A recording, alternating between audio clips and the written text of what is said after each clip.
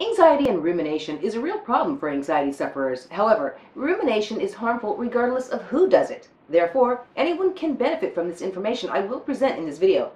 Let's begin with the definition of rumination. Susan Nolen-Hoeksema of Yale University defines rumination as the tendency to passively think about the meaning, origins, and consequences of our negative emotions. Ruminating can increase our stress and make us somewhat passive. Once we're feeling a little passive, we can start to feel even more passive. Our thoughts become circular. We simply think of more and more negative thoughts. However, there is a way out. If you've ever heard a performer talk about the experience they had when acting or performing, you'll likely have heard them describe how at first they felt very nervous. Yet somehow these performers make it through just fine and their anxiety subsides. Why do you think this happens? It's because when performers need to focus on their lines and actions, they simply cannot focus on both their anxiety and their lines at the same time. So their anxiety falls away.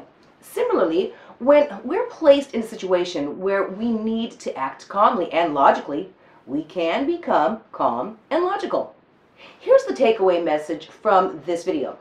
When you focus on whatever you have to do, your anxiety loses its control over you, and you stop ruminating and instead become empowered to do whatever you need to do. You have it in you. We all have this ability. Don't back down from your fears. Don't be afraid to do the right thing, whatever it is. Thank you for watching. If you enjoyed this video, please give it a like or share it with anyone you feel may benefit from it. Please use the comments section to provide your questions about stress, anxiety, panic attacks, and agoraphobia so that we can better help you. You can also subscribe to our YouTube channel by clicking the icon within the lower right corner of this video.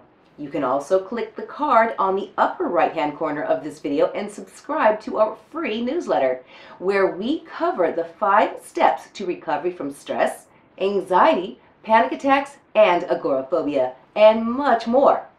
Thank you for watching, and we look forward to seeing you in our next video.